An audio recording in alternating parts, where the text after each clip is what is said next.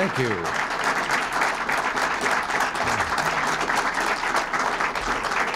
Thank you very much. Please be seated. And I thank you. I appreciate this opportunity every year to honor and reward a special group of individuals who provide the creativity and energy that ensure the people of the United States the government they deserve and the government they pay for. Well, each of you is a tribute to the fact that throughout our government, we've got top quality professionals getting the job done. Thomas Jefferson once said that one of the toughest tasks of any president was finding the right person for the right job. Well, I'm grateful that those of you we honor today are people who worked your way into positions of responsibility and have taken that responsibility seriously. Now, there's a little story I'd like to tell. You knew I'd have one of those. There's only one thing. I'm standing here very uncertain right now because I'm hoping that I haven't told you this one before. It's about a young fellow that he had a great feeling for animals and wanted to work with animals, and then one day in the help wanted ads he saw an ad from the zoo. They were advertising for someone to come and work in the zoo. Well, he went down and he found out that his first job was going to be, if he took the job, to get into a gorilla suit and into the cage to replace their gorilla who died until the one they'd ordered could arrive. But then they said then there would be a regular job for him after he had done that and the other gorilla arrived, or the real gorilla arrived. Well, he took him on, and he got in the cage, and there he was in the suit, and couldn't just sit around. And when the kids particularly were in front of the cage, he started doing tricks and everything he could think of for them. And one day he was swinging on a rope, and he got so enthused he swung over into the lion's cage. And the lion came roaring at him, and he started screaming for help. And the lion jumped on him and said, "Shut up or you'll get us both fired."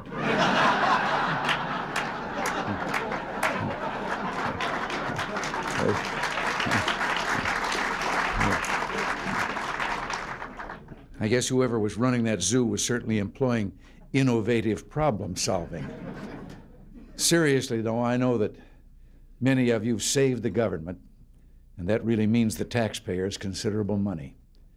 You've done it by your diligence and your intelligence. But you've also done more than that. You've provided leadership. And more often than not, that's worth more than money. Today's awards are designed as a way of saying thank you and letting you know that you are appreciated. This is my 7th year of being part of this ceremony, and I believe your service warrants my personal congratulations, and I want each of you to know that. This year, there are 58 distinguished and 267 meritorious winners, almost double the number that was approved in prior years. Large and small agencies are represented, from civilian executives in the military service to executives in the National Science Foundation. 13 award winners this year come from outside the Washington area. I want to welcome all of you to the capital, which in so many ways is a company town.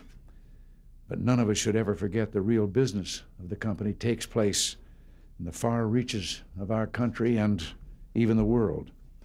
In fact, 88% of the federal workforce is located outside the Washington area.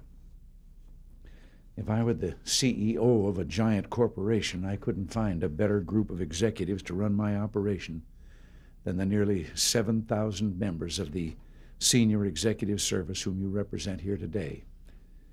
America's lucky to have men and women such as yourselves, and I'm proud to have worked with you over these last 7 years.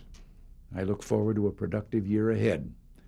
So thank you from the bottom of my heart, and God bless you.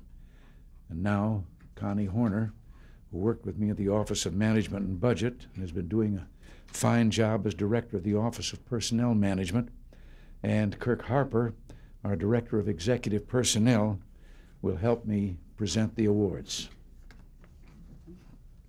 From the Department of Agriculture, William Manley.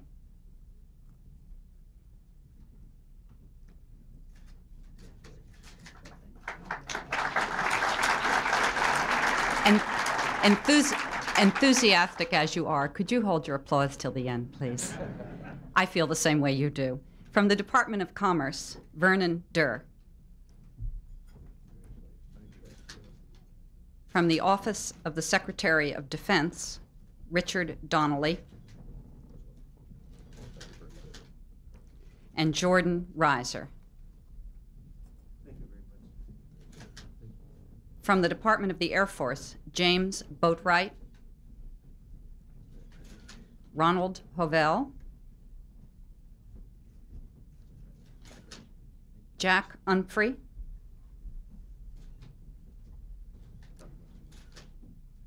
from the Department of the Army, Lewis Cameron, Jack Hobbs, William McCorkle, Clarence Thornton, and Harry West. From the Department of the Navy, Timothy Coffey, Robert Johnson, John Lannon, Richard Rumpf, Frank Swafford.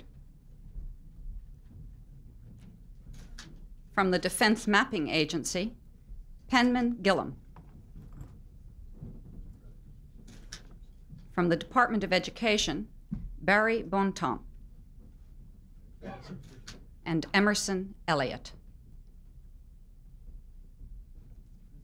From the Department of Energy, Donald Bauer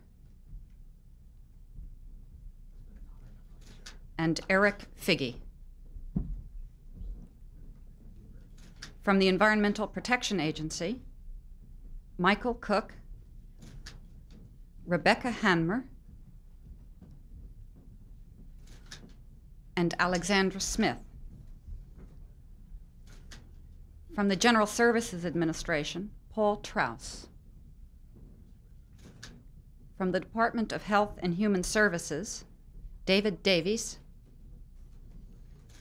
Gary Felsenfeld, Thomas McPhee, and William Robb. From the Department of Housing and Urban Development, Albert Kleiman. From the Department of the Interior, Doyle Frederick and Alan Powers. From the Department of Justice, Norman Carlson and Stuart Schiffer. From the Department of Labor, Roland Droich. From the National Aeronautics and Space Administration, Paul Holloway, Thomas Newman, and John Kwan.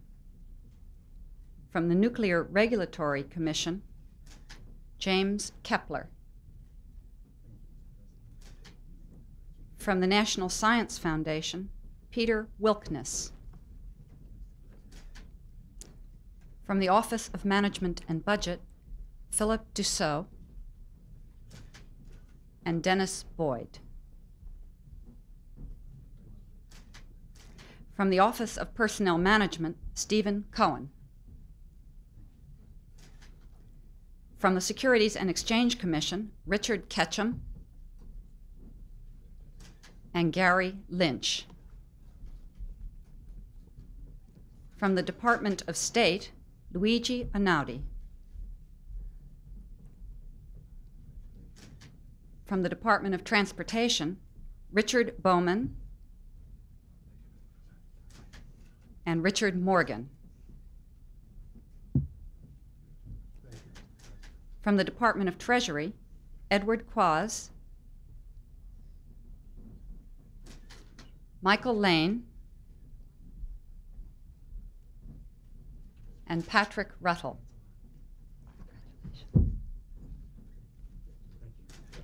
And finally, from the Veterans Administration, Barry Bell, Conrad Hoffman, and Frank Sato.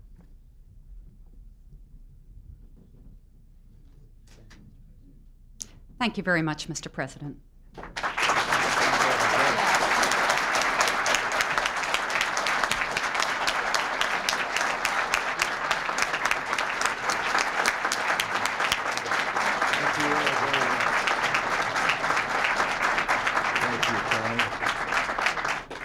Again, a heartfelt thank you to all of you for what you've done. And now they tell me I got to get back to work. Thank you all.